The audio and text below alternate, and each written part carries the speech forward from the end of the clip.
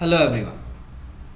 So the next problem in this series is find the least number which when divided by 4, 8, 12, 16, 20, 48 and 80 will leave in each case the remainder 3. So here we need to find that in each case the remainder will be 3. So in this case we can say that the numbers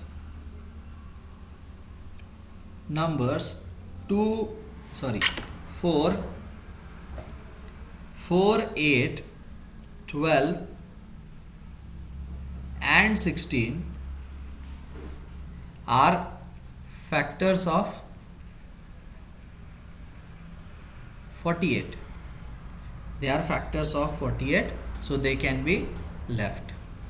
So we are leaving them. So they can be left. Now similarly we can say 20 can be left. 20 can be left because it is a factor of 80. So because it is a factor of 80, we can leave 20 also. So the remaining numbers are, so we are left with only remaining numbers, that is 48 and 80, and the LCM of these two numbers,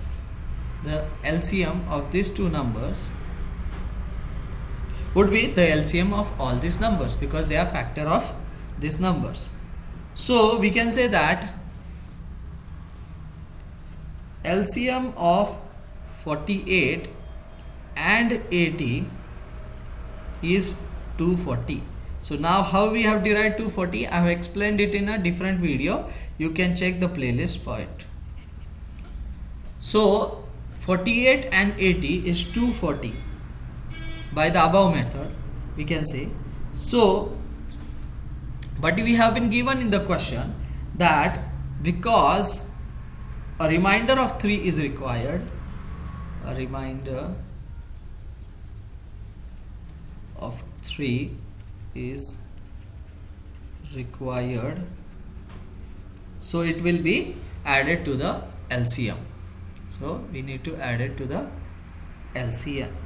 Therefore we can say that 240 plus 3 is equal to 243. So this is the answer. So we can say that the least number which when divided by 4, 8, 12, 16, 20, 48 and 80 will leave in each case a remainder 3.